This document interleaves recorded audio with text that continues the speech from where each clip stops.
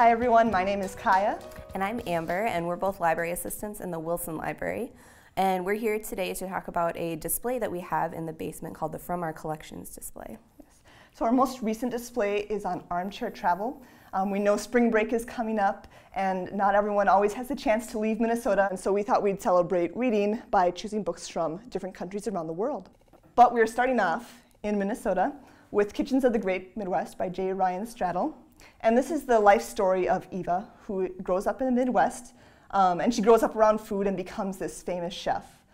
So each chapter is told from the point of view of someone else in her life, but each one also incorporates some sort of Midwestern culinary food.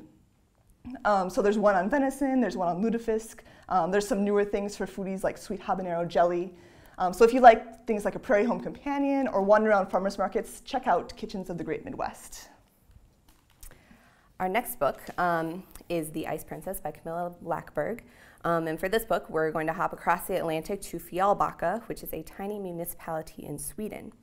It's known today mostly for being a summer tourist spot. The Ice Princess is one of many masterful crime thrillers that have come out of the area in the last few years, including like The Girl with the Dragon Tattoo. So in this book, Erica, our main character, has just returned home after her parents' death. She is hoping to mourn her parents' death and work on her next writing project in peace. But shortly after she returns home, her childhood friend Alex is found dead and frozen in her bathtub with her wrist slit. When Alex's parents ask Erica to investigate their daughter's death, she teams up with Detective Patrick Hedstrom, and the pair delve into the dark secrets of their tiny town. As fascination turns to obsession, the pair struggle to find out what really happened to Alex. So find out what they discover in The Ice Princess by Camilla Lackberg.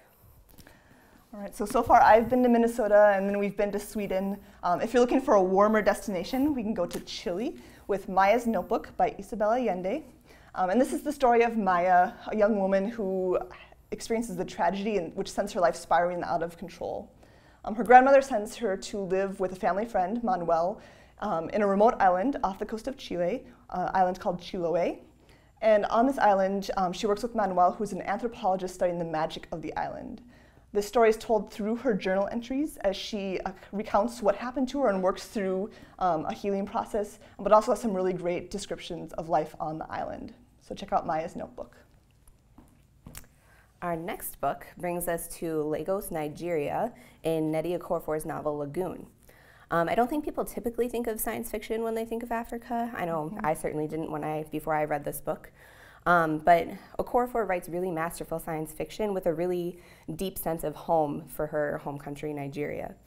In this book, a famous rap artist, a marine biologist, and a wayward soldier find themselves on Bar Beach when a spaceship crash lands into the ocean and sends a massive tidal wave onto the beach. The three are drawn into the ocean, and there they meet an alien race of shapeshifters. When the three emerge back to land, they have one of the shapeshifters with them and must act as her ambassador to the rest of the world.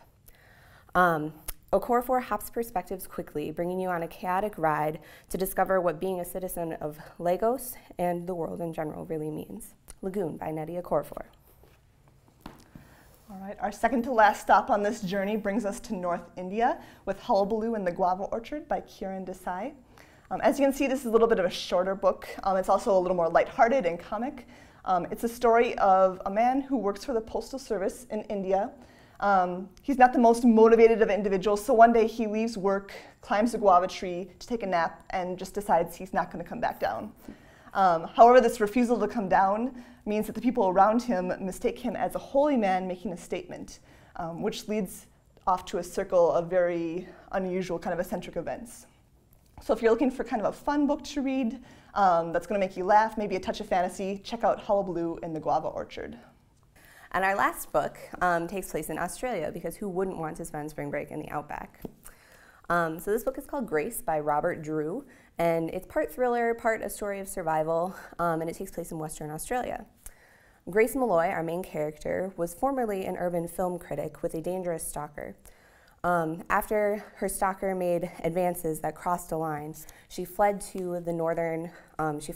north to the Kimberley Frontierlands, where she began to work at a wildlife park. This is where the story actually begins, and the story of her stalker is told in flashbacks throughout the story. And here at the park, while she's on a tour, she runs into a fugitive from a nearby detention camp. The two share a desire to flee their former lives, but can they share anything else? Find out in Grace by Robert Drewe. So, thanks for watching Read This Book. We hope you enjoyed our literary world tour. And remember that you don't have to get onto a plane to travel far and wide this spring break. Check out these books and more books like them in the Armchair Travel display that is in the basement of the Wilson Library right across from the Dunn Bros. Yeah, thank you.